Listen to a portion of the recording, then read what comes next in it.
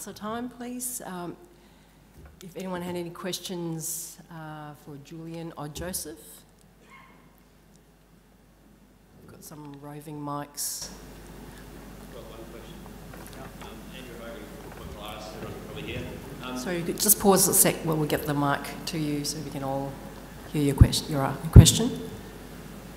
Thank you.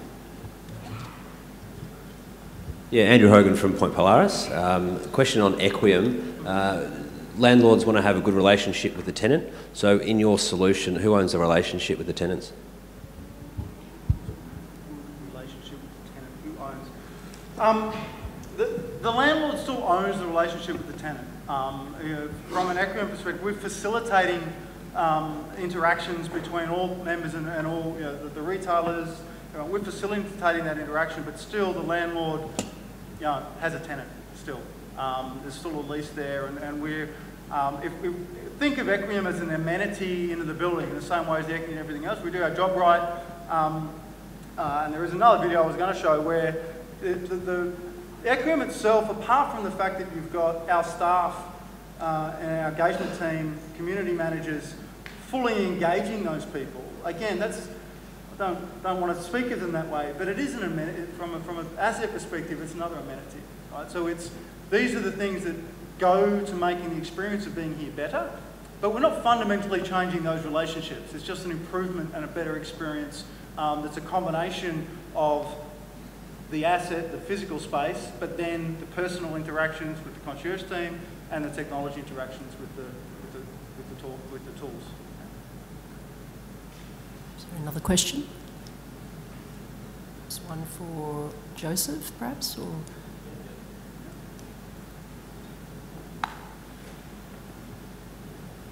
Thank you. Hi, Derek Clough from Landream. When are the valuers going to get on board? When are the valuers going to get on board and appreciate the added value that this technology contributes? That's a very good question. Obviously, there is someone on board for WeWork, with a huge valuation. But I think I'm not a valuer. I'm the tech guy, so it's possibly not the best person to say. But I think realistically, we've had some good stories around retention and around. If I do my job right, if I provide the best solution, the best experience that I can with the help of Shivani's team and the concierge, then I measure my success by how many of my tenants would revolt if the owner of their company said, we're going to get a new space and it's not powered by Equium. If I've done my job right, then those staff don't want to leave. And they pick up the pass, say, no, we're not leaving, we want to stay at an Equium building. That's how I measure my success over the next 5-10 years. That's what I'm going to be basing it on. And if I don't do my job right, then the valuations don't go up. But if I do, then I would expect those valuations to absolutely start to increase for sure. Why wouldn't? Yeah, beyond that, Joseph. Oh, look, I couldn't agree more. I think that the greater the experiences can be, and that simple piece of human connection. I think I described it earlier when having a chat that we're kind of we actually like to sort of be around other humans, and that concept that someone might just remember your name when you walk in the morning, I think is kind of uplifting. And the fact that they know probably that the key tenant, the key tenants in the building or the commercial, the guys who actually are responsible, the business owners, the concierge knows their names. Oh, you got one? No, I do talk loudly. There we go, it's live.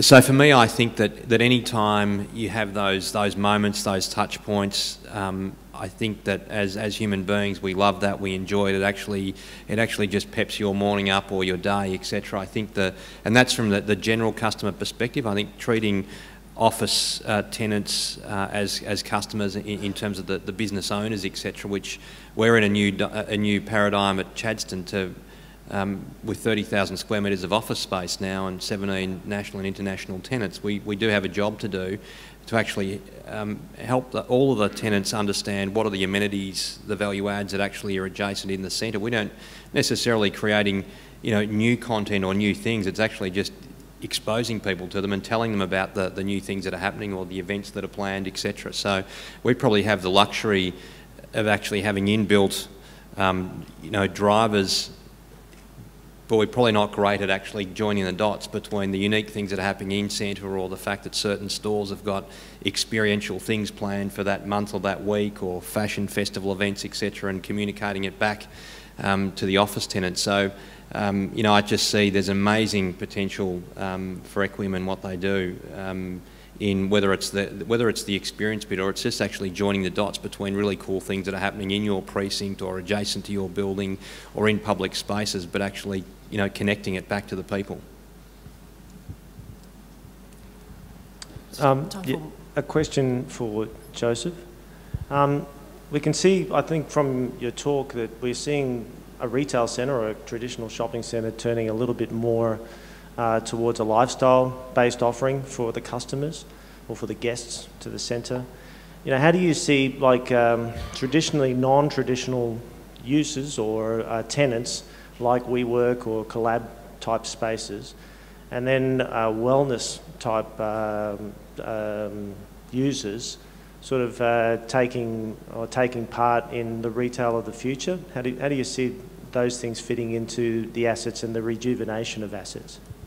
Look, I couldn't support those ideas anymore, to be honest. I think in the world that we live in, where we kind of generally are time poor, that those extra tasks that you can squeeze into a day, and the amenity with which you can do it. So I think the piece around worker engagement or tenant engagement, I think probably comes from the fact that you communicate to people that there's extra things you can get done in your day. For us and in us, and I guess we work potentially locating in centres. Imagine when you can actually go and do the 20 life chores that you might need to get done in your lunch break, because you can walk out of your office, go to the bank, get to the Medicare branch, or go and grab a GP's appointment, or actually go and do some bespoke shopping that you can't sort of do anywhere else, but actually just happens to be that if you're located in the centre that you get access to that. So I think the nexus between amenity and the place where you work is probably